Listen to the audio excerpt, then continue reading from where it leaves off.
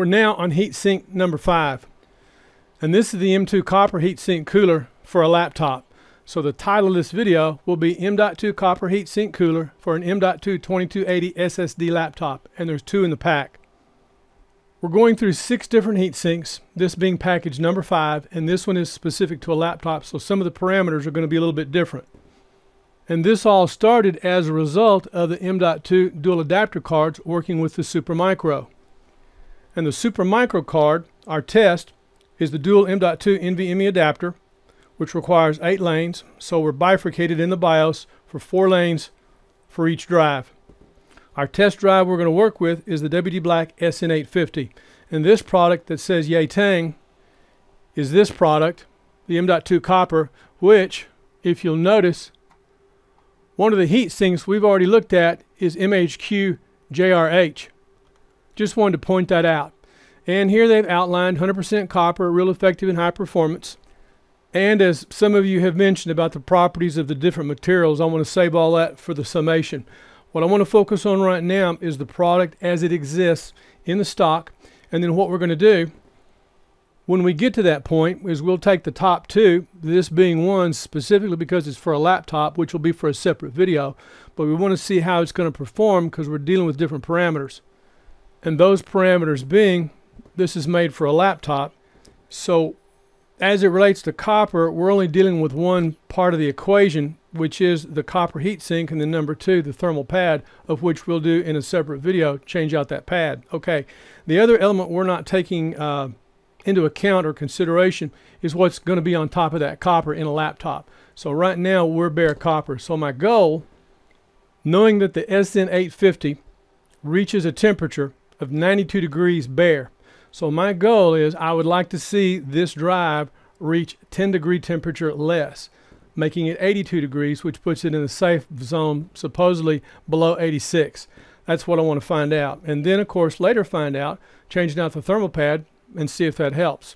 So, and then we have number 6 still to do, which is also copper, but it's a different kind of copper some of you have mentioned. We'll see how well it does. So this will be an unboxing, installation, and examination. Then we'll test. Comes in a sealed box, a couple of slices to open this up, and we'll see what's inside the box. Now I expect there's going to be 3 items. Let's take a look at those.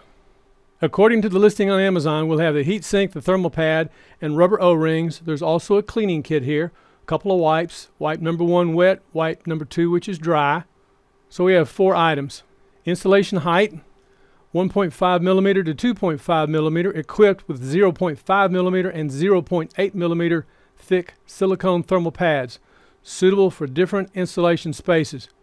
The nano thermal pad with good thermal conductivity. They do not give the rating. We'll get into that rating later when we test those pads. Wide compatibility, and these are going to be for specifically M.2 NVMe 2280 SSDs, PCI Express. So PCI Express 3, PCI Express 4. Now to reiterate, the test system that we're working with is the Supermicro card, and this Supermicro dual M.2 NVMe PCI Express adapter is spec'd out at PCI Express 3. However, we're going to put PCI Express 4 drives on here. The primary, the WD Black SN850, and the secondary is the Samsung 980 Pro. We're only going to test the top drive. We're testing them one at a time. It's easier to see, it's easier to test, and if we need to do some more tests, we can come back, test the other drive. What we're trying to establish is what is the baseline with the product as it exists in the box. Once we have those parameters, then we have something to work with, and with that baseline, then we know if we can proceed if what we do on the next step is going to make any difference or not. So I want to thank you guys for joining us. By the way, this is Builder Buy. My name is Gil Boyd. Welcome. Let's see how well this performs. So Yay Tang is the same as MHQ JRH. I just think that's kind of interesting. It's like, you know, who's on first to the product. Product manual, and not O-rings, but bands. And if those are thermal bands, those are a different kind of thermal bands. We'll set those aside. Our 2 heat sinks, and it looks like the thermal pads are already attached, and our 2 wipes. Good idea. It's interesting how these are sealed. I wish they'd have given the rating on these pads. That would have helped, but no matter. We'll test with the other and see. We'll see how this does with this. We need to know this before we try this in the Asus laptop, because when we open that laptop, we need to verify in that laptop, one, that we can put it in there, because we need to find out the connector, which means we need to visually inspect it. And then once we get in there and have it, just because we have BIOS support, we need to see if the other technology that's required to mount the M.2, which would be the connector, the screw, the mounting, and some type of thermal layer is installed in there. Otherwise, that may make this fruitless, because just because we can put an M.2 drive in a machine, we got to consider the heat, because these things, it's like cooking bacon or frying eggs. We got to cover both those bases. So I want to know as much as I can about the heatsink before I try to install the heatsink in the laptop, because that's a big deal to open up a laptop. So let's open these up. Kind of like opening up a package on a new hard drive. My concern with the way they've got those marks on there and the way that's sealed, those marks for tearing the package open should have been on this end, but that's my opinion. Okay, the product manual. Step 1. Use one wet wipe bag number 1 to remove dirt on the front side of the M.2 SSD, the side with the chips. Use the dry wipe bag number 2 to make it dry. Then step number 2, remove the protective film on both sides of the heat conducting silicone pad. And it looks like the pads are already stuck down. We'll see when we get to that. Step number 3, put the silica gel pad on the front side of the M.2 SSD. To make it at the middle part of the M.2 SSD. Later, put the back side of the heatsink on the silica gel pad, then press it with your fingers gently. And they call these rubber bands. Use a rubber band to secure both ends of the M.2 SSD. So they have included 6, and they say to use 2. So I would think you would want to use 3, but we'll consider those spares and we'll just use 2. Since this is going to be a temporary installation for testing, because we still have number 6 to do. Out of the package. They're just in the package. They're not already stuck down. And from the looks of this, these look like they're die cut on a large punch press. And I imagine they cut these out of a sheet. So what you'll have is an edge that's beveled on one side and a little bit of of course these aren't rough. They may have polished them a little bit. But you can feel the top side and the bottom side that's a little bit sharper. Okay, we have plenty of pads, a thick pad and a thin pad. So for this test, we're going to use the thick pad. I'll set the thin one aside. And in this setup, it looks like the thick pads are closest to the copper. Now, as always, follow manufacturer's instructions. And they've also included 2 sets of pads. I'm surprised. 2 sets of pads, so you can use one pad on each one of the copper heat sinks. Nice.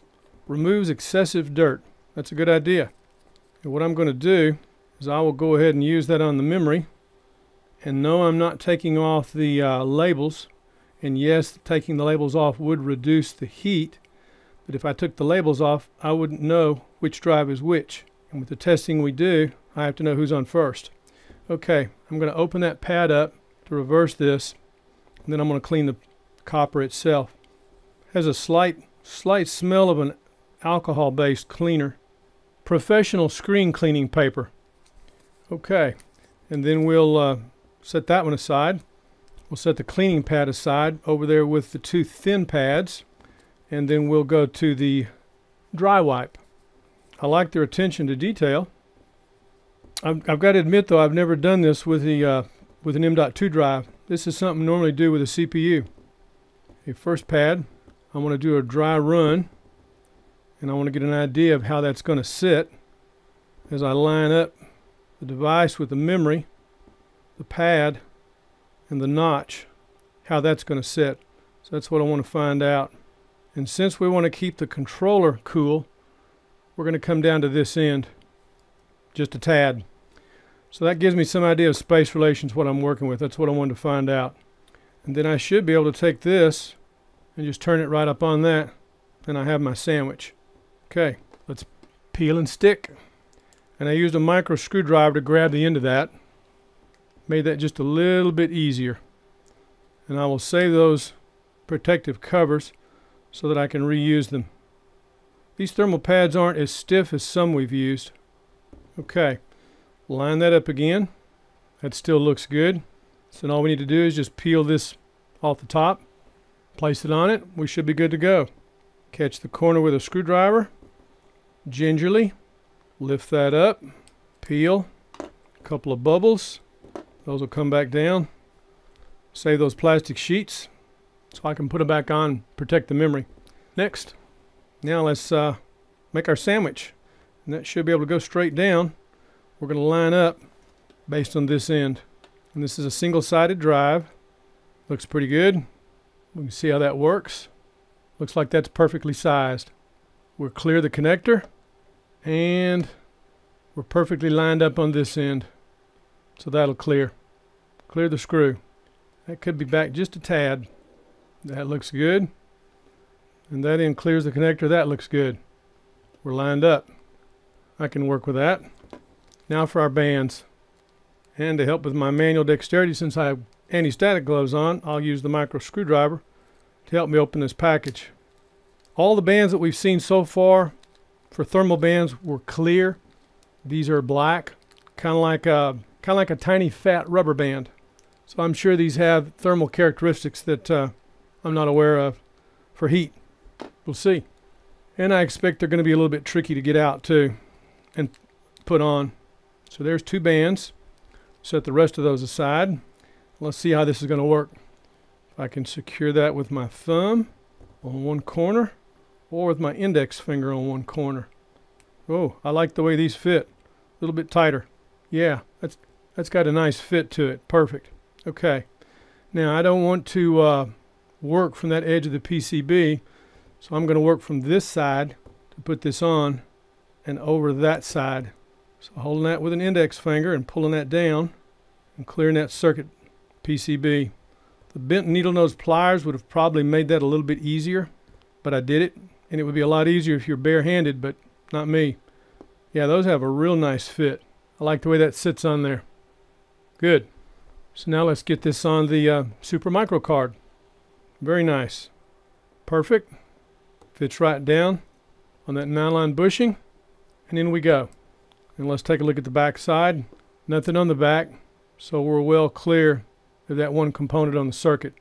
And we've done it with a wraparound with no problems. Now again, we're only addressing one issue, and that's as this is configured, and this is designed for a laptop. However, we want to see how this is going to perform with this desktop. And going from 92 degrees, my goal would be 10 degrees less, which would be 82 degrees, which gets us below 86. And all the why, what, and how, we'll cover that in the summation. And also we'll cover that sum if it works out that we do as we plan. Go ahead and try a different pad, because there's issues with pads that we need to address, as well as with the layers and how all that works, but separate video. Now let's get this in the test system. And what are we working with? Okay, un momento. The Gigabyte TRX40 Designare, which has two 16-lane slots and two 8-lane slots. And we're going to be in the primary 8-lane slot, to reiterate, bifurcated in the BIOS to allow 4 lanes for each of the 2 drives. In the second 16-lane slot, we have an EGA GeForce RTX 2080 Ti, 2 slots wide. In the primary 16-lane slot, we have the Gigabyte Aorus M.2 by 16 quad card. And in the last, or the second 8-lane slot, we have the Gigabyte Titan Ridge Thunderbolt 3 card, which only requires 4 lanes. So the other 4 lanes, we lose those 4 lanes. There's no way to reallocate that. We can only reallocate lanes within a slot. We can't reallocate lanes that are on a slot to something else, unless it's so configured in the BIOS to do so. But with this BIOS, with the Gigabyte TRX40 Designare, it's not. Slot and lane assignment is specific. In other words, that's what you would call dedicated resources. And there's our card. Let's see what we've got. It's interesting how we started out talking about dual M.2 NVMe adapters and had a list. And then from that list, as we tried to talk about heat sinks, we realized we weren't getting drive telemetry. So we had to deal with that. Once we acquired drive telemetry, smart telemetry, which was an issue, feature, or function of being in RAID, then we could do what we're doing now. In the weeds and down the rabbit hole, but it has to be done. And what's going to be curious, when we start working with some of the other dual M.2 NVMe adapters, and when we start looking at some of the other quad cards, they don't have heat sinks. So this issue of 1 heat sink becomes 2 heat sinks, becomes 4 heat sinks. It grows and it becomes more of a problem, because as we do this, we got to remember, this is just a baseline, but we got PCI Express 5 coming up, and we're looking at a drive that'll do 7,000 megabytes because it's PCI Express 4.0 second generation. Well, when we go to PCI Express 5, we're looking at 15,000 megabytes per drive. Wow, that's going to be hot. So it's important now that we look and kind of figure this out, because there's lots of options on things that can be done. The question is what's being done. And I'll get into some more in the summation, because what we want to do now, I don't need to go into the BIOS. All I need to do is go into Windows. We're going to run the test, and I'll show you the result at the end of the test. And you know what my expectations are, so we'll see if it meets my expectations. Plug it in, turn it on, power up. So two things I'm watching when I power up. One, I know the video has power, and two, I'm looking at the postcodes. But number three, because I have a PC speaker on here that you can't see but I'm pointing to, it allows me to hear post. Once I achieve power on self-test, BIOS screen comes up, then the operating system as it goes through the tree looking for a bootable device. And we are booting off a Seagate Fire CUDA, I believe it's a 520, that's on the C drive, boot drive, that is on the first connector to the CPU. And since we're on the PCI Express connectors, those also to the CPU. Let's check. First thing we have to do is Windows flag E, this PC. We verified drive placement. So we've got the WD Black SN850 on D drive, and the Samsung 980 Pro is F. We're going to test D. We'll have drive telemetry on the left with hardware info. We're only going to be looking at sensors, and we will identify those two sensors for those two drives. Actually, three sensors. Samsung 980 Pro has two thermistors. The WD Black SN850 only has one. There's the Seagate Fire CUDA. It's running at 33 degrees.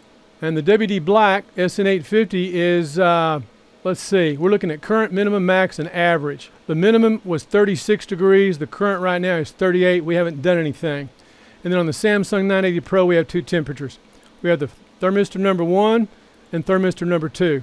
We're going to be watching, highlighting this thermistor on that drive as we run Crystal Disk Mark, which will be on the D drive, a 1 terabyte drive with a 1 gigabyte test file, all. And watch those numbers and see where we go. Now the first thing we've established with the first number on the read is that this drive is PCI Express 4 second generation, 7,000 megabytes. The other thing we know that this particular card from Supermicro is spec'd out at PCI Express 3.0. But we're getting the speeds that we need to achieve. And we also achieve that same speed with a second drive on this card, the Samsung 980 Pro. 57 degrees. Now for those that have not been watching, we will achieve our highest temperature when we get to the writes, and it will be the second set of writes. And I hope we stay below 82 degrees. And remember, we're working with the stock material, which is literally a sheet of copper and a thermal pad. It's interesting, we dropped down to 58 degrees. It'll heat up again when it gets to the writes.